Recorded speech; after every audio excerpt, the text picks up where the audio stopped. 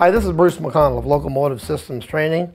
I want to thank Bob Daly for coming in and teaching this class in my absence. He did a great job for a first time, and we'll look forward to him doing a lot of these videos. Okay, today we're going to talk about the EMD crankcase. Okay, all right. This is a top view of an EMD crankcase. Like Bob mentioned in his last video, this is not a block. How many times people refer to it is amazing. A block is a one-piece casting. GE locomotive engines have a block. EMDs is a whole bunch of components that are put into a fixture and are welded together by welding machines. This is called the crankcase. It is not a block. Make sure you clearly understand it. It's a crankcase, not a block. Okay, with that being said, let's talk about the top view. First of all, is there a front and a rear? And is there a left and right? Like Bob said in the last class, absolutely there is. And the keynote to look for that is this little guy opening right here. That's a rather large opening.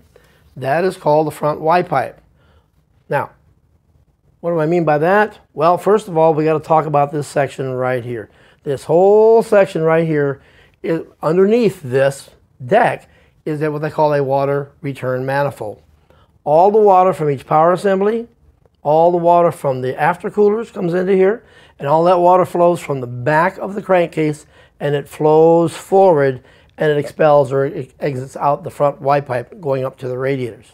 So, not only is this the mounting bracket for the exhaust manifolds, it's also water return. And you'll notice here that there's 1, 2, 3, 4, 5, 6, 7, 8 openings here. And on the other bank, there's the same thing, 1, 2, 3, 4, 5, 6, 7, 8 openings there as well. And what those openings are, ladies and gentlemen, is that where the cooling water from each power assembly dumps back in to the water return manifold. The water in this whole section here is the hottest water in that engine. Okay? So the water return manifold. The exhaust manifold through all these oval openings here is where the exhaust comes from the power assembly and exits and does an actual turn upward, and the exhaust manifolds are mounted here, and they take that exhaust and they run it down to the back of the engine. So the water flows this way, but the exhaust goes backwards, especially on a turbocharged engine. Now, so we have the power assemblies. Each power assembly is dumping heated water into the water return manifold. We also have water from the aftercoolers, there's one on each side, that's taking water and dumping it into here, okay? So we got a lot of water. So we need to be careful. If we ever have like a strip bolt hole in here, you want to be careful. You can't drill down too deep, because if you drill down too deep, you're going to have a water leak, okay? All right. Also on the crankcase here, we have these great big openings here, and you'll notice that there's 8 per bank. Now, to remind you of what Bob taught you in the last video, this being the front of the engine, that would be number 1, 2, 3, 4, 5, 6, 7, 8. Power assembly is numbered that way. Remember what Bob said, you go back to the front again, this would be 9, 10, 11, 12, 13, 14, 15, 16. This is a V16 engine. I almost said block, didn't I? This is a crankcase. Now, so we have the opening. This is where the power assemblies actually fit into this crankcase. Now, also you'll notice that we have these great big studs between each, and they call these openings head pots. So we have 16 openings for 16 power assemblies. So this is a very busy place. Now, to hold those power assemblies in place, we have what they call crab bolts or crab studs. You got 2 here, and you literally have 2 per cylinder, okay, all the way down the line on both banks. Now, what happens is, when they put the power assembly in, they have what they call crab plates, which we're going to talk about in another video in the future, okay? So these crab bolts, along with crab plates or crabs, as they call them, will actually hold the power assembly into the crankcase, okay? And depending on the type of engine that this thing is built will determine the torque. But I want to point out something really, really important here. Right here, this area right here, and I'm going to step over in front of the picture, right here and right here are surface areas that are used on the in power assemblies as a contact surface for either the crab itself or the plate crab. Okay. Also, I want to point out right here in the smack dab in the middle of this picture, you've got two great big surfaces, both on the left bank and also on the right bank. Okay. Those also are contact surfaces for the crabs for this power assembly, the crabs for this power assembly, and the crabs for this one, and the crab surface for this one here. Okay. So that way you have end crabs for every quarter of the engine. Here, here, and let me get in the picture, over here, and over here. Okay.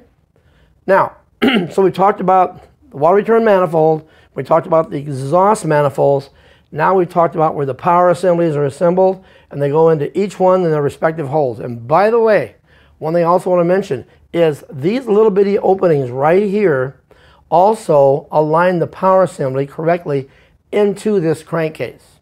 That way you can't put it in wrong, okay? But it's really, really important to understand that. Also, we talked about, depending on the type of engine, if it's a 645 engine, the torque on these crab plate nuts is going to be 1,800 foot-pounds of torque.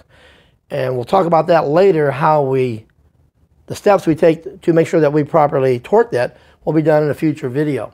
If this is a 710 engine crankcase, then it'll use crab plates, which are very, very large, and you'll see those in a future video. Crab plates will fit in here, and the torque on those will be 2,400 foot-pounds of torque. So, another thing, these little bitty mounting plates right here, they all align, and what those do, that becomes the lay shaft. If it's an MUI locomotive, mechanical unit injection, it's going to have a governor, like Bob said. You'll have a line, a round shaft that goes all the way down here in bearings, and it'll extend out through the engine. And you have the same thing up here, and that will go through all the power assembly, extend out here, and it'll connect to a lever system which is attached to the governor. And what that does, when you have this rack and it's on both sides, that'll determine injector control on both banks at the same time. So that's what those mounting surfaces are for. And let me take a look here. I think we've covered just about everything except one thing. You'll notice back here we have 4 bolt holes here, and we have 4 bolt holes here. Even though that's also the front Y pipe connection for the Y pipe, this is also where the mounting bracket goes. And the mounting bracket goes there to actually lift this crankcase out of the EMD engine. So that's what that's for. And I think we've got it covered as far as the top view. Let's take a look now at the side view. Here it is. Okay. Looks like it's on a machine table here. And again, up here we have the head pots. Okay. And this one happens to be a V8. 1, 2, 3, 4. 5, 6, 7, 8. It's a little dark back here, but you have to trust me. Over here, what's really cool about this shot is right here we have the molded casting from another factory. They have not even machined the opening. This is where the compression relief valve, or what's known in the railroad industry as a flashcock. Okay, it'll be machined out, it'll be threaded, and it'll have a place for a seal and a stem and a housing, which again we'll talk about in a future video. But that's where those would go. And the compression relief valve, once they're all open, it allows the engine to rotate easier because you're not going against the compression of each cylinder. So that's what these do. And also, what these openings do, when you open up that test valve, it's also been known as a test valve, you'll open these up, and as you do an engine evaluation, if you have any liquid accumulation such as fuel or water, or fuel and water, it will then come out of these openings here once you open up the flashcock or the compression relief valve. So that's another good troubleshooting tip. So we go further down, okay, this whole area right here, and you can see the weld right here, this whole area is the top deck area of this. From here to here, that's all top deck, okay? And also, like Bob mentioned in the last video, we also say that there is a lube oil separator system that actually comes in and draws all the vapors out, and he's absolutely right. Well, this section of the engine is part of that area that is under a vacuum when the engine is running. Now, right below the deck plate here where this weld is, in this area from here, clear down to here, all the way back, is what we call the air box. This is where the air enters right here, these two openings right here.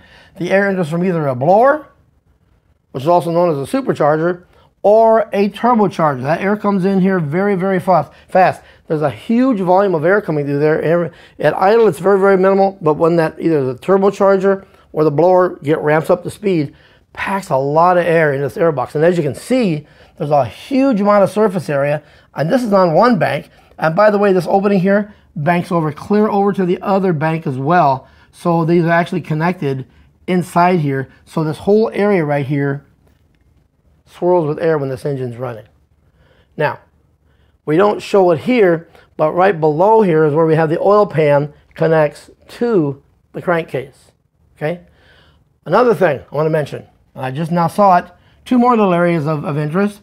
Back in here, you see all these molded mounts, if you will.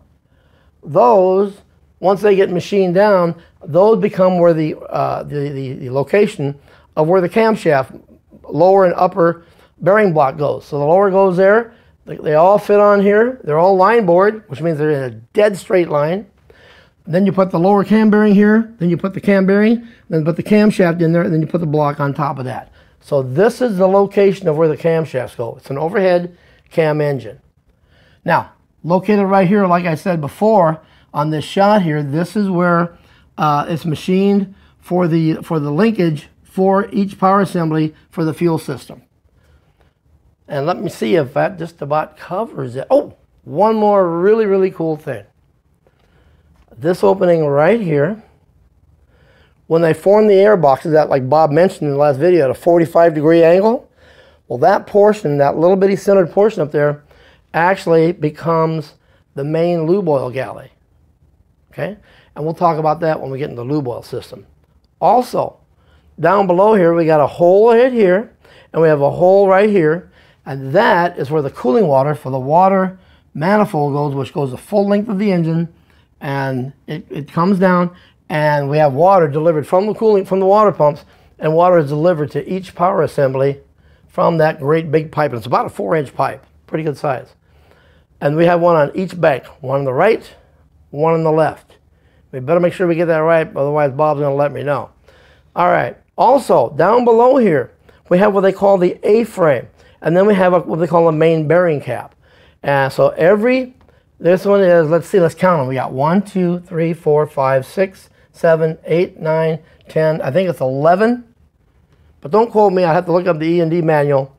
But there is a main bearing for between each power assembly where the rods are connected to this crankshaft, and they actually rotate in this area. So as you can see, they're rather stout design, and that is where the crankshaft is mounted. So the camshafts are mounted way up here.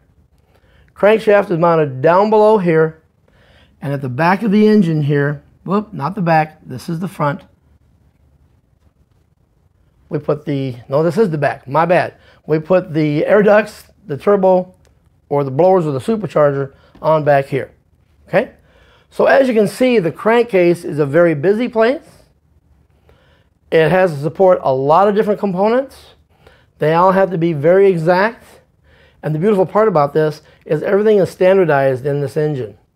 Main bearings, rod bearings, everything is all standardized for this engine, which makes replacement of it very, very simple. Okay, so that, ladies and gentlemen, is the EMD crankcase top view and side view and a little bit of the bottom view right here. And stay tuned for next week as we start to build into this crankcase. And don't forget to go to our website, which is, it's coming to you. Wait for it. Here it comes. It's LST-CA.com. Once again, it's LST-CA.com. Thank you, and thank you again, Bob, for filling in last week for me. Have a safe day.